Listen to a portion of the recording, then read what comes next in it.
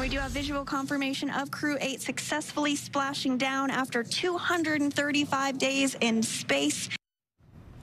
There you have it. NASA's SpaceX capsule now safely back on Earth. The 4-person crew landed off the coast of Florida early this morning.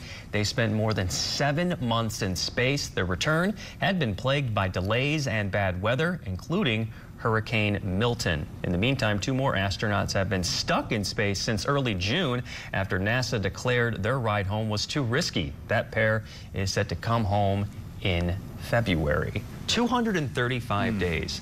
I can barely stand 3 hours on set.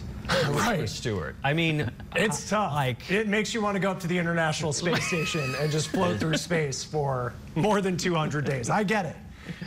But yeah, good to have him back safely. Yes. And you think too, like, go grab a beer. Going Gosh, I mean, what do you do? What's the first thing you do coming back from space like that? Probably get reacclimated to gravity. Yeah, would be. Yeah, they got to go through a whole bunch of tests before they do anything. You know, just because they're there and whatever, they got to go through all kinds of tests to make sure that they're okay. Especially after that long in space, your bones and everything can change. So they got to make sure they're healthy. I think for SpaceX, it was a record, right? I think so. Yeah. So yeah, it's a long time. I mean, a lot's changed in those few. I mean, Biden was still running for president when they left. So lots happened. Yeah, lots changed down here in terra firma.